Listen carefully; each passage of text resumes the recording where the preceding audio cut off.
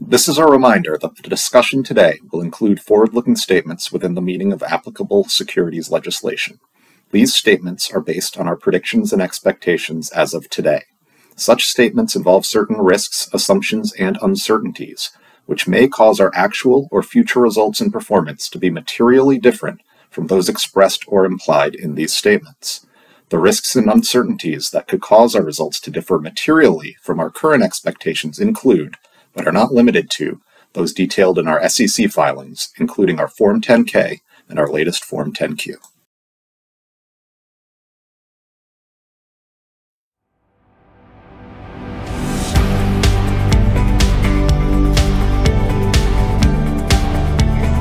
Hello and welcome to SES Battery World 2023. My name is Mark Newman, founder of Electric Revolution Ventures and Electric Revolution Insights. This is the third edition of our Battery World event and one that I'm particularly excited for. Thanks for joining us today. If you remember, 2 years ago, SES released some pretty amazing data on the 4 amp hour cell and a first look at the huge 100 amp hour cell. And last year that was followed up with data on their 50 amp hour cell. Unlike many of the other battery companies out there, SES has consistently been very transparent with their data, providing not just cherry-picked data points in selected conditions, but a huge amounts of performance data in various conditions, various temperatures, and power requirements. I challenge other companies to do this for their next generation batteries, lithium metal, silicon, or solid-state batteries, but sadly I do not see much of this coming from others. Today, SES will finally reveal the highly anticipated data on their 100 amp hour cell.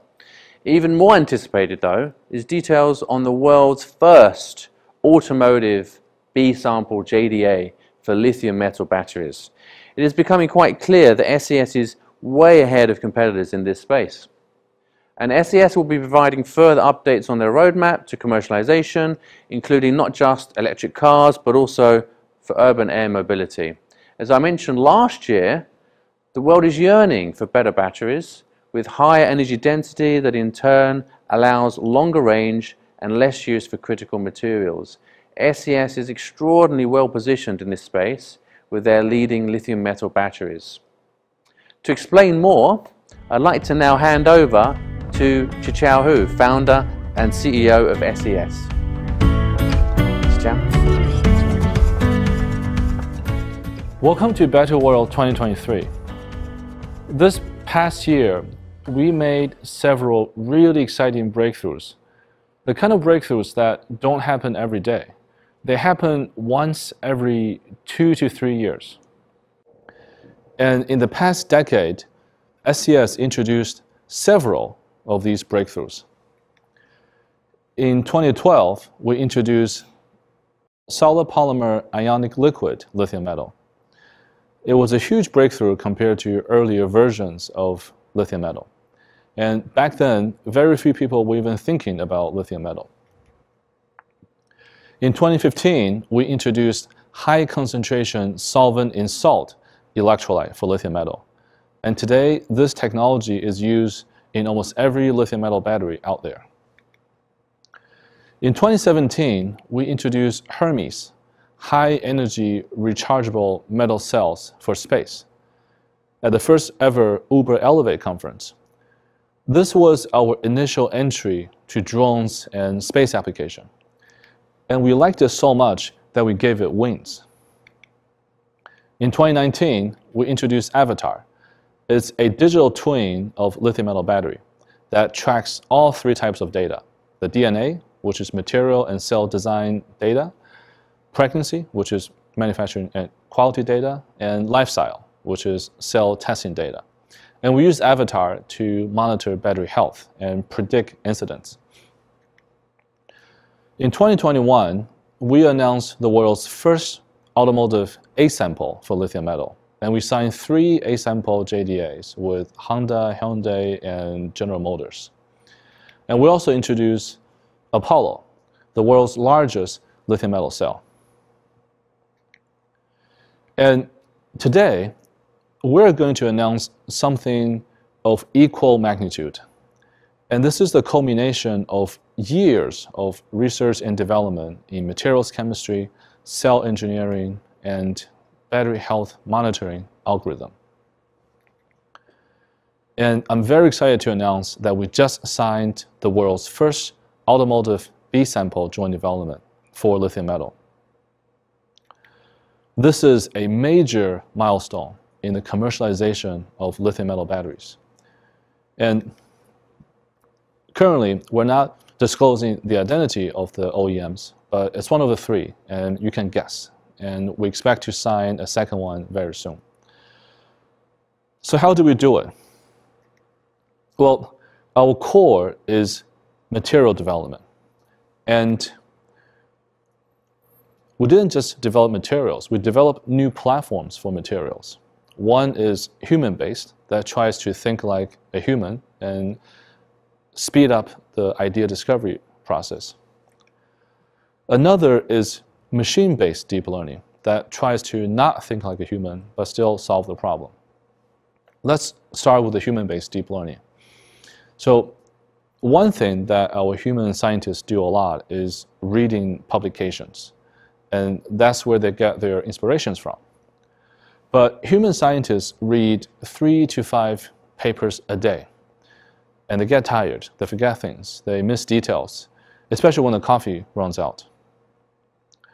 What if we can build a machine that can read tens of thousands of papers a day, every day, meticulously analyzes all details, never forgets anything, and learns from every paper, in every publisher, in every language? This machine would be a super intelligent scientist, smarter than any human scientist. And that's what we're doing.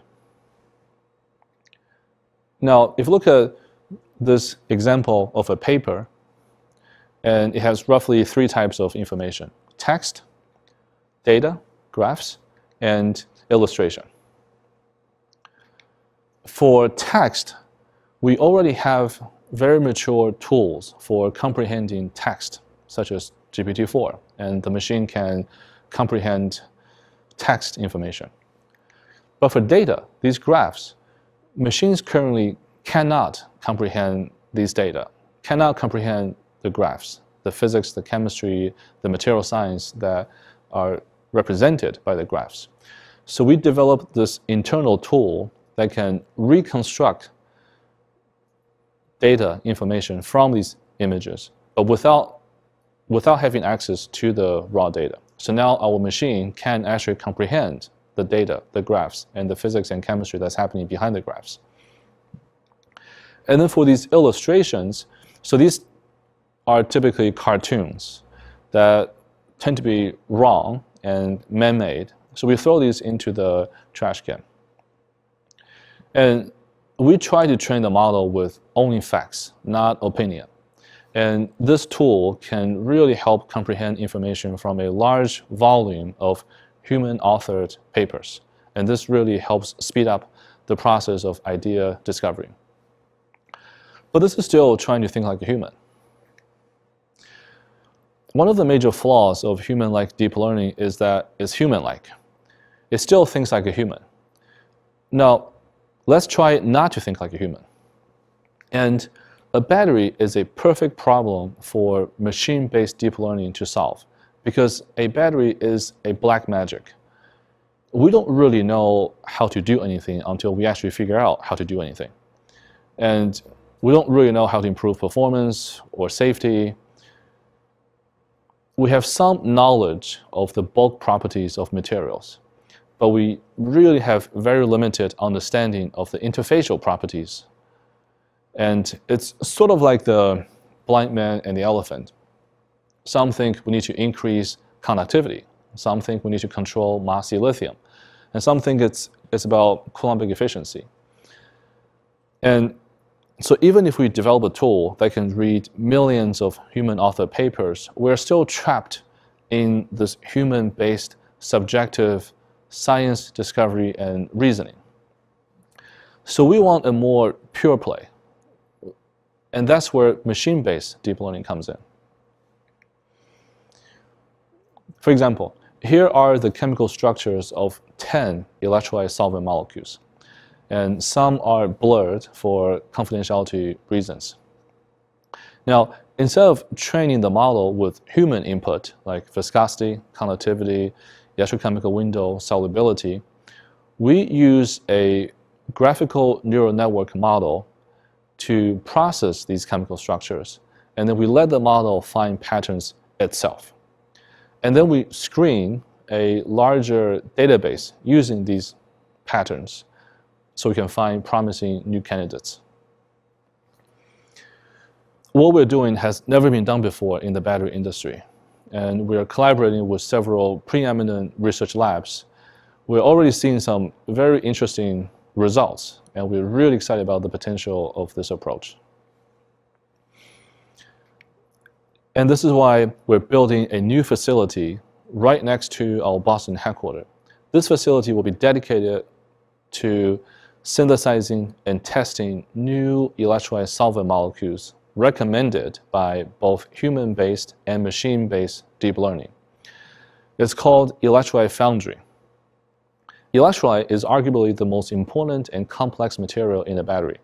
It's also our core. And this platform allows us to strengthen our core competence in a very fundamental way.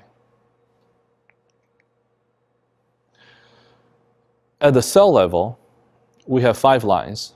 We have 3 A-sample lines, and we're preparing 2 B-sample lines. In Shanghai, we have line 1, and that's mostly for internal R&D. And line 4, that's for a B-sample JDA. In Cheongju, South Korea, line 2 and 3 are 2 A-sample JDAs, and we're preparing line 5 for a B-sample JDA. And this last month, we broke the record, and we built 1,100 amp-hour lithium metal cells per month per line on our line 2 in Cheongju, South Korea.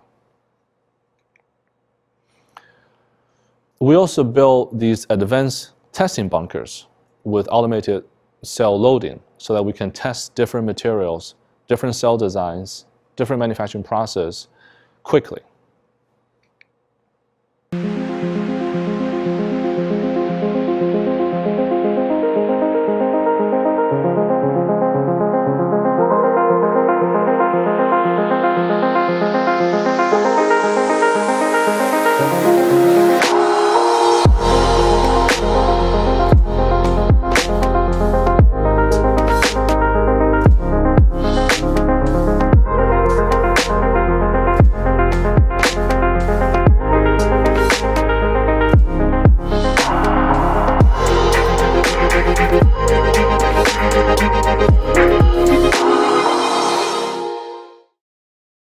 And in keeping our tradition of data transparency, today we are releasing data on our latest 100 amp-hour lithium metal cells.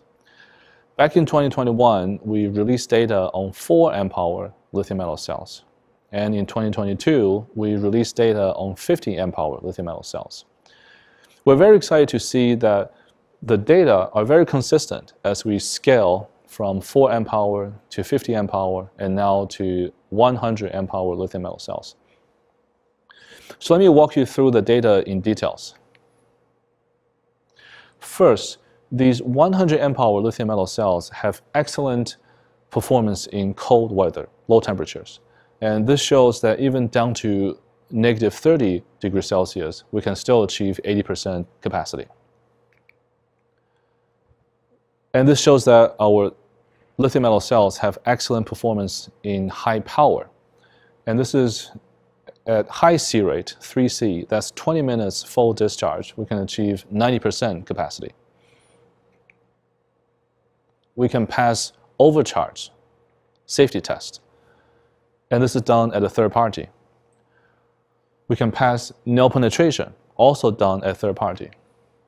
We can pass external short circuit, again, third party test. And we can pass thermal stability. And all these safety tests were done at third parties. And now, not 1, but 2 of our lithium metal cells, both the 50 and the 100 amp-hour lithium metal cells, have received UN 38.3 certification. So far, our focus has been on pouch cell formats. And these pouch cell formats are still the preferred form factor for our current automotive customers. And we're doing A-sample and B-sample joint developments with them. And we can build these modules with these A-sample pouch cells. But sometimes our customers want a choice. And today, we are introducing an entirely new form factor for lithium metal cell.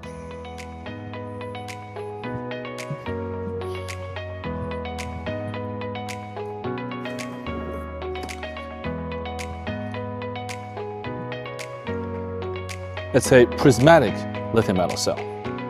This prismatic lithium metal cell has the same energy density benefit of the pouch lithium metal cell, but safer. And it doesn't replace the pouch lithium metal cell. It offers a choice to automotive customers that may want to build a prismatic lithium metal cell. And both this pouch and prismatic lithium metal cell have about 100 amp hour capacity. So we're really excited about this prismatic form factor. Going forward, we're going to convert our lines so that they have dual capabilities to produce both the pouch and prismatic form factor for lithium metal so that we can serve more automotive customers better. And to ensure manufacturing quality of these cells, it's really important that we systematically enhance the rigor of our specs and improve our quality manufacturing control plan. So we are increasing the number of control points from less than 400 in A sample to over 1,400 in B sample. And we're incorporating imaging tools with AI processing throughout our assembly process, such as vision, X-ray, CT, and ultrasound. And all of these data are used to train our avatar. And safety is quality. To ensure practical safety, we need to build a rigorous manufacturing quality system with full traceability. For example, here are 25 large 100 amp hour lithium metal cells that had incidents in the past. And we collect data, DNA data, that's the first column, cell design and material information. And we collect lifestyle data, that's these two columns, that's the cell test data. And we collect pregnancy data, that's the manufacturing quality data. And by combining all the data, we are able to predict 23 out of the 25 cells that had incidents. That's a 92% accuracy. And last year, our accuracy was only 60%. So this is a really exciting improvement. And we will continue to meticulously collect all data of all steps, all details of all process. And it's a lot of work, but it's very important for the safe commercial use of lithium metal cells. And the more cells we manufacture, the more cells we use in the field, the more data we collect, the more accurate our avatar will become.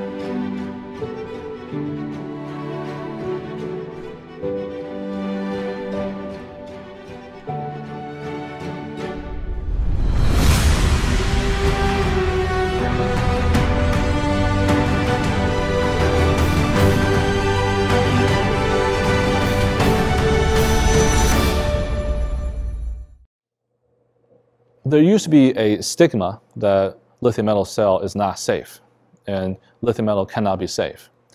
Well, we changed that. We have significantly improved the practical safety of lithium metal.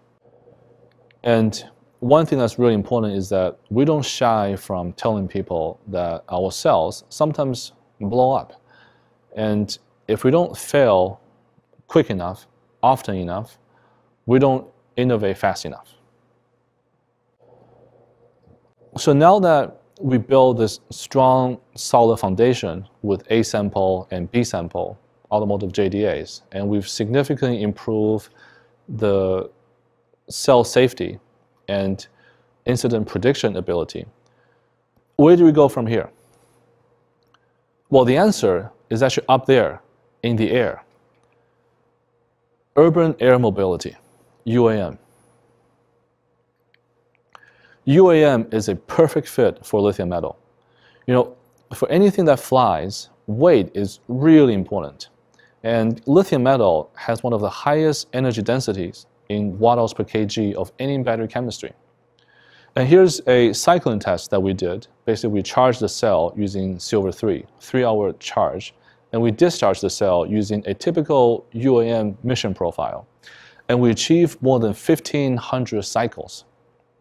This is all with lithium metal. This is a game changer for UAM. Another important factor is the lack of serious competition. Most large battery companies are so focused on EV, land EV, and they think UAM is too small and unimportant to their business. Well, that's where we come in. It's our chance to set industry standards for lithium metal.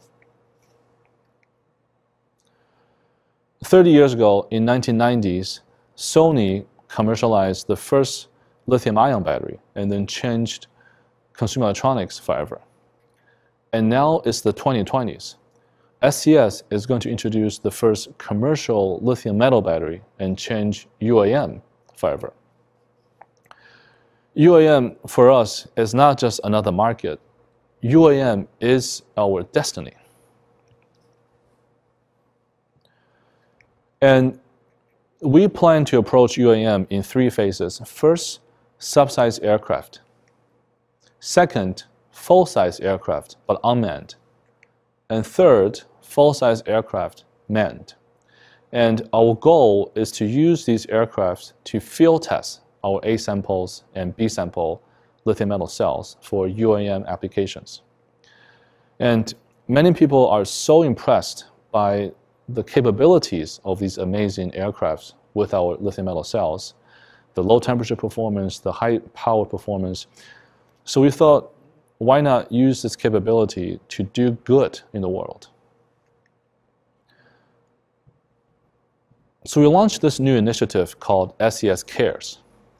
Our mission is to apply advanced drones powered by our lithium metal cells, the A samples, the B samples, to protect our humanity and environment.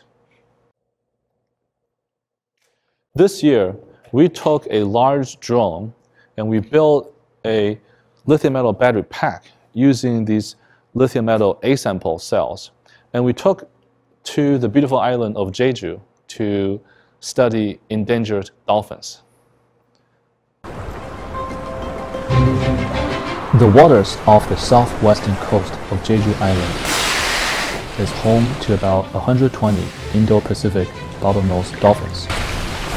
Here, local residents can often see dolphins from the land. We met with Director Lim, a Jeju Island native and marine conservation activist and wildlife filmmaker. When I grew up on this island as a boy, there used to be many more dolphins. I even remembered my mom swimming with dolphins as she was a head. But in the past few decades, the number of dolphins dramatically decreased, mainly due to a wastewater and yacht cruise. Now these bottlenose dolphins are endangered species. We track these dolphins so you can study and protect them. But when you are in the ocean, especially when the weather is bad, it's hard to find them. And even if we find them, it's hard to spend enough time to study them. These drones, powered by SES lithium metal batteries, really changed everything. These lithium metal batteries are very stable, even in strong wind and very cold temperature. We can launch the drone quickly from land and cover a vast area of ocean, 200 to 300 kilometers, depending on weather. And because these batteries are so light, we can add additional payload like high-resolution 30x magnification camera and thermal imaging so that we can see dolphins even in the night. Because of these lightweight lithium metal batteries and powerful camera, we can hover high above the dolphins for an extended time, completely non-invasive to them, but still get a really intimate and close-up view of them.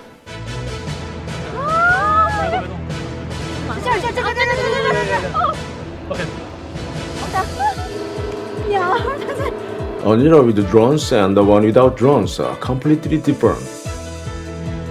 The drone just gives you such a unique perspective that you can't get any other way. When you see a pod of dolphins from above, they look like a group of playful kids, jumping into the air, racing beside the boat, balancing seaweed on their noses. It's really hard to describe that feeling of happiness.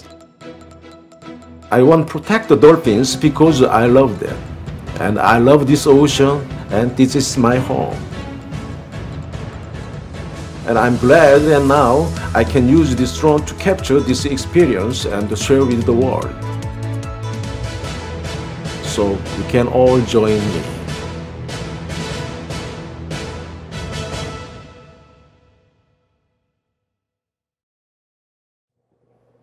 It was a wonderful experience. It was really good to see our A-sample lithium metal cells coming off the pilot line and actually doing good in the world. And we want to provide SES Cares, this service, to more people and more places around the world. So if you have interesting ideas, we will love to hear from you. So let me summarize. We covered a lot of topics today. First, we announced the world's first automotive B-sample JDA for lithium metal. This is a huge milestone in the commercialization of lithium metal batteries. Second, we released data on our latest 100 amp hour lithium metal cells. They are consistent with our previous 50 amp hour and 4 amp hour lithium metal cells. Third, we discuss our new platforms for material discovery using human-based and machine-based deep learning. And we demonstrated that our avatar prediction accuracy for large cells is now more than 90%. We also unveiled an entirely new form factor for lithium metal, a prismatic lithium metal cell. And we introduced this new initiative called SES Cares, where we apply drones powered by our A-sample and B-sample lithium metal cells to protect our humanity and environment. Lastly, there's a quote by the French poet Fontaine. It says, "A person often meets his destiny on the road he took to avoid it." I like this a lot because 6 years ago, in 2017, when we first unveiled Hermes for drones and space applications, our destiny first called us. But then we tried to avoid it. We decided to focus on EV development with A-samples and B-sample JDAs. Now these JDAs are fantastic. They really helped us build a solid foundation. And all the progress that we made, the performance improvement, safety, manufacturing quality, all these improvements that we made can all be applied to UAM. And Destiny has a way of keep calling you. And today we're finally answering Destiny's call. And we're officially re-entering UAM. Lithium metal was born to fly. Thank you all very much.